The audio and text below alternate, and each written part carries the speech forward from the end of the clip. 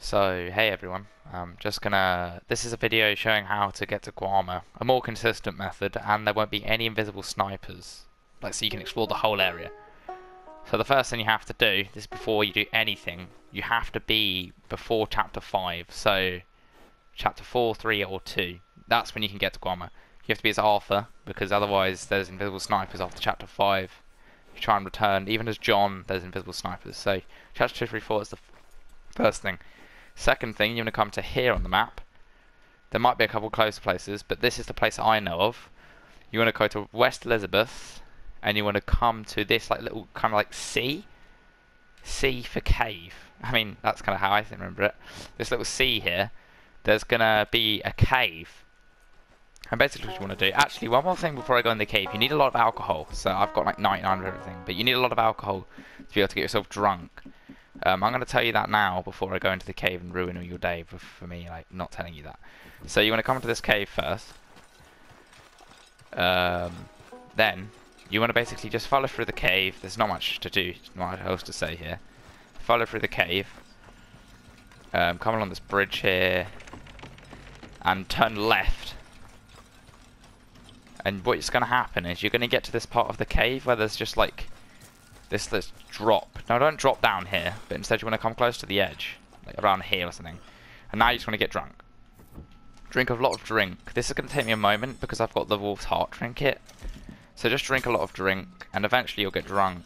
And that's basically the thing. So I'm just going to quickly get drunk for you, and then I'll be back in a moment.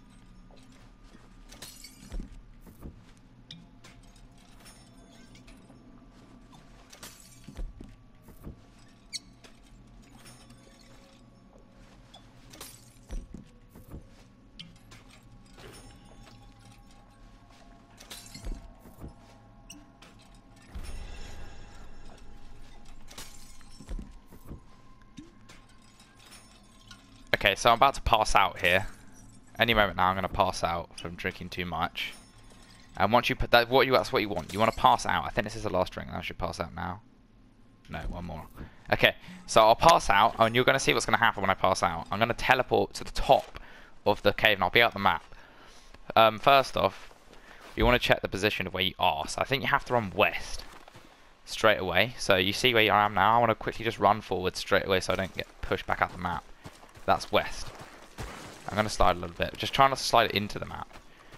You might want to refill your health core if it's empty. So, you know, I'll just quickly do that. There we go. I'll refill my health core. And now, here's the fun part. Well, not really fun. You have to run. I'm going to basically just show this on the map. You have to run all the way from here to down here, basically down below Flatline 8. The only way to do that is to go around New Austin. The problem with this is that you have to be very careful you don't run into any invisible snipers, so you can come all the way around New Austin, down the bottom, and down to here. I'm going to show you a little thing I usually do. I usually end up going you actually want to either go down to here, or all the way straight to here. But, you might want to run down here first, because you can run into some horses out the map.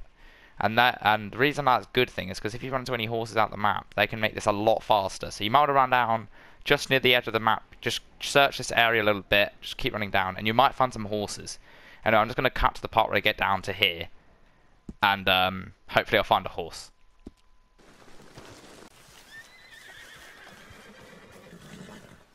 Okay. So I got really lucky here. There's already horses right next to where I just stopped the recording, but look how close I am, and I've already found horses. So if you're really lucky, this can happen to you. But first off, I want to check the stats of these horses, which one's the best one. It might not be worth the risk if they run away, but usually don't run away, so you should be alright. Morgan, and then I think that one's the men. So I want this one. So basically what you do, the best thing to do is lasso it, and calm it, calm it, calm it, calm it, and then mount it. Then you have to just break the horse. So just break the horse. That's quite easy. That's quite self-explanatory. Break the horse. So now the horse is broken. Now, when I recommend when your thing's done, you want to run to basically, like I said, you just kind of go all the way around. But you want to basically run to here where the Sea of Coronado is. I'm gonna run to there. One thing I want to mention though, I might mention this later in the video, you want to keep away from New Austin. If you go too close to New Austin, just invisible knives are going to start shooting at you, and that might kill your horse instantly. So just be careful of that. Stay away from New Austin and head to like down here, and I'll be back when I get there. That's a good girl. So, as you can see, I have kind of reached the location that I need to go to, but as it is very dangerously close to New Austin, so what you have to do is where I put this marker, go a little bit to the side of it. You probably would have found this out yourself if you're getting shot, but I would recommend to watch the whole video first. Anyway, you want to come down all the way until you get past this sandy river, so there's no water left. I'll show it in the video anyway, but just I'll keep that in mind. You've got to go like basically down as far as you can, but you want to keep out of the way of the map so you don't start getting sniped. So you get sniped, quickly pull away.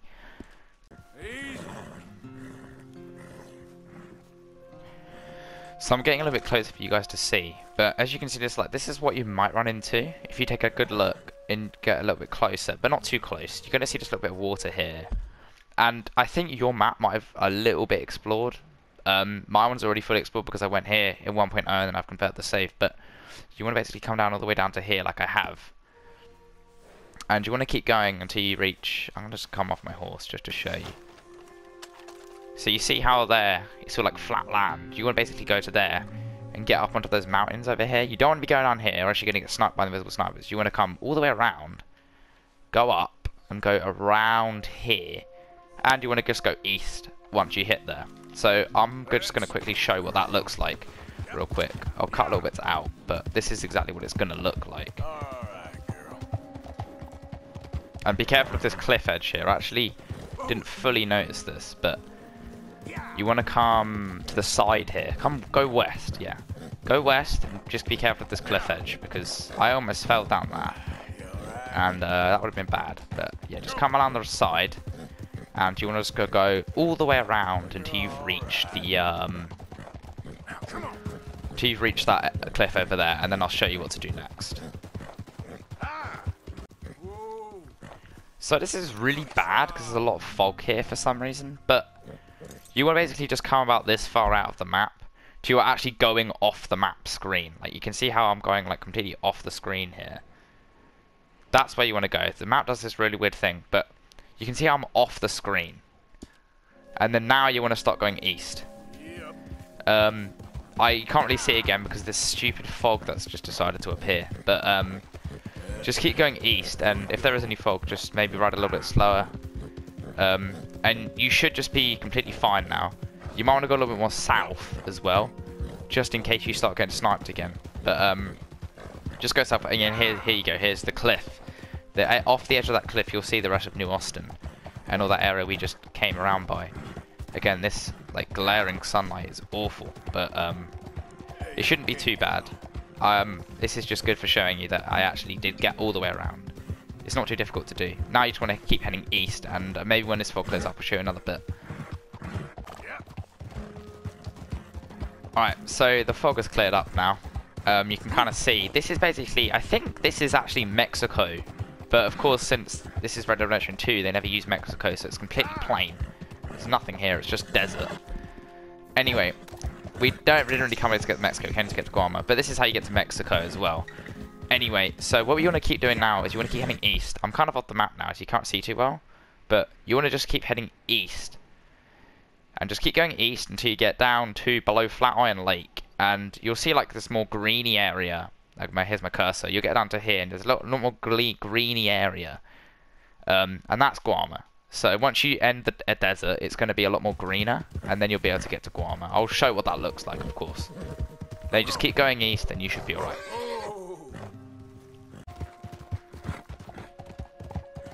So here's another thing to point out. You see where I can't really show you right now, but there's kind of like a really blurry area over there. Try to steer clear of that for now, because that area of the map sometimes is non-solid and you'll flip right through the floor. So keep to the area that's a little bit more textured, high rendered in, and the collision should all be there. Because if you don't, if you venture off too far to the right, it's really blurry over here. That could become non-solid, and you're just going to drop through the floor, and that's going to be bad because you're going to end up teleporting back into the main map. So just avoid going too far south, and avoid all like the blurry areas and just keep going east until you get there. So here we are. After our very long trip in the desert, all the desert's now behind us, and in front of us, green landscapes. These are all Guarma. All these green landscapes ahead of us are Guarma. I don't know if you just saw all those hills just unloaded. They're just like trees in the backdrop, so when you're in the main map you can actually see them. And there you go, that lag spike there, that's the lag spike that spawns all in Guarma. If I press down now, you can see it. It says Guarma instead. So now, the last thing we have to do is, well, there's two things you can do here. You can either ride off into the water and kill yourself, which is a lot faster, or you can ride around and come all the way and do that. I did that in my other video. I ran to Guarma, but for time's sake, you probably want to just jump into the water, take a death. I don't actually know where you find deaths in your stats, but you'll only really lose any pelts on your horse. So if you've only got anything valuable on your horse or something, make sure you like do whatever you've got to do with that first before you do this, because you know you're going to die and that could despawn the pelt. Anyway, so now what you want to do is simply just keep running east, and this is where you want to pay attention to the blurry area. I don't know if you just saw there's loads of blurry area to the right of me. Just keep running east and ride towards the Guarma map. And just keep going east. You're going to find some blurry areas. Some of them are going to still be solid though, because you know you're not going to supposed to see them. But once you keep going east, you're actually going to reach this really blurry area, which definitely isn't solid. As you can see there, the ground's luckily ground underneath, but here's the blurry area that you want. So you're just going to come east, and you're just going to jump into this blurry area. This is going to kill you, by the way. So you might want to be prepared for this, because this will kill you. This drop will kill you no matter what, because it's water. So I'm just going to jump off here. That loads in all of Guarma. I should die. There's the death. And now, you're just going to have to wait to respawn. And I think the way to tell if you've not got unlucky, there should be like a loading arrow in the bottom right, which takes like a lot longer to spawn back into the map. Longer than usual. When this happens, you've probably got it. So just keep going, wait for this to turn day, I guess. And it's going to teleport you straight into Guarma. And this is like a much faster method. As you can see, I'm right in the middle of Guarma. Like right where you are in the story. As you can see. Aguas Dulces is like right here. So now all of this area here is fully explorable. There's no invisible snipers. And I'm going to show you a few bits that you can go to that you usually can't. I'll just show them now. So here's one example. I'm running through all these sugarcane fields. Usually you wouldn't be able to get through these. All these fields are completely locked off, and you will just get killed by snipers. You can also go to all these like towns over here. It's pretty sick actually. I think you can even ride these like goats and donkeys and stuff if you want. Another thing is that all these like guards, Hey, friend. you can talk to, Thank you for keeping and he me. actually has lines We need more like you. Adios. for a lot of these guys, which kind of hints that there's probably was at some point intended. I don't know why that lizard's right there, but at some point the game probably intended you to come here, and where it was not, there was no like bad things happening. Because there's lines, like unique lines to Guarma, like when you're talking to the locals and stuff like this. Behind you, ma'am. No, lo siento. I hope you're okay, friend. ¿Qué es lo que tú quieres? Not that you understand Like what that I'm one. saying. En serio me meterás en Like, not, yeah, you understand what I'm saying. Like, usually you wouldn't be able to hear that anywhere, really. So, Guarma, there are unique voice lines, which is pretty crazy. Because you're not ever supposed to come here and talk to people. All these areas are blocked off by snipers. So, there are unique voice lines to Guarma. And here's the area you come to in the mission, where you kill Fusar. There's all this area here, like I said again, you can't get here, usually. Can't come here in the map, it just insta-kills you with those other snipers, but that's not happening. This is all like, completely explorable, no snipers, you can talk to all the guards, and everything. One thing I recommend though, before I end this video off, do not, I repeat, do not like try and kill anyone. Like, don't kill any of the guards, because what can happen is if you try and kill any of the guards, since this area of the map's never intended for you to like really like get a bounty or anything, you'll get the wanted dead or alive status, and that's gonna start spawning in all the invisible snipers. So try and avoid getting a wanted level, and if you can, like, just try and not kill anyone, because you could, if you're very unlucky, spawn in the snipers, and you don't want that, of course. So before I end off the video, I might as well just come and show you this last bit where you can get to Cinco Torres, that like massive castle over there. I'm just going to show that now, and then I'll end the video off. So here we are. This is Cinco Torres. Cinco Torres. You can come all the way to here. Usually, like, you wouldn't be able to explore this once again. There would all be just like snipers here, completely blocking you off from ever getting here, completely ruining all your exploring experience that the limited time you have on this island. There's a little thing you can do, because usually the door's locked, but if you come up here, this is how you get up here. Yeah, this is how you get on top of the Cinco Torres castle. It's pretty cool. You can see quite a lot of Guarma from up here, actually. It's quite nice, all these hills and stuff. And all those hills you can go into, because there's no snipers. You can just run straight through all the sugarcane fields, and there are no snipers to block you. The only thing you really get off is the water, because the water is like much more scary on the island because of all these waves. But that's pretty much it. Everything else is completely explorable. That's pretty much the video. So I hope you enjoyed. Maybe I'll post a couple more of these. I don't know. There's not much else to post, but maybe one day I'll think of something else. And well, this is just helpful for you guys. You know, all these videos like showing you what to do. This is how you get it without snipers. Anyway, that's the end of the video. So I'll see you all later.